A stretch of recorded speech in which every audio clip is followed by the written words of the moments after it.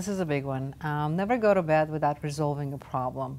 If there is a problem, you have to talk about the problem. You have to see how you figure it out, how you solve it, how you make it better, how you don't carry it to the next day, because it's not going to resolve by itself. You know, you keep it in your stomach, then you're going to wake up in a stomach ache, and it's still going to be there. It's never going to go away. So try to get in that mode before you go to bed and talk about it and take it apart, but come up with an agreement. You can agree that you disagree, but at least come up with some kind of equation that you can wake up in the morning and take it from there.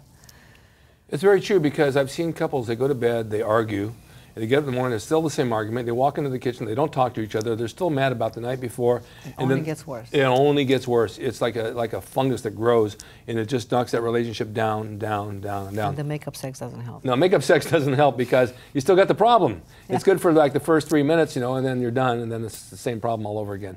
So maybe 4 minutes, okay. So we'll stretch it out a bit. But there's always a solution to everything. I've learned over the years that I don't like to walk around mad, angry, and if there is an issue, there's something, it needs to be talked about. Got to talk about it. I agree. And it's the same thing in business. In your business, you have problems all day long with solutions you have to figure out. If you go to bed and you wake up with a fresh mind, you can solve them. To bed or back from the office or anywhere, you just solve it. You have to come up with a simple solution to difficult problems. That's my motto. Yeah. And there's always a solution. And in many cases, you have two solutions. Then that's even better. Or 3. If you're good, you. Yeah, exactly. Hi, I'm Rick Drayson, Tough and Tender. I'm here to answer all your questions on dating, relationships, the good side, the tough side, the tender side. Every Friday, 1 p.m. on emPOWERme.tv. I'd love for you to subscribe.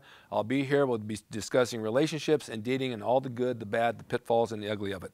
Stay tuned and watch me next Friday, 1 p.m. emPOWERme.tv.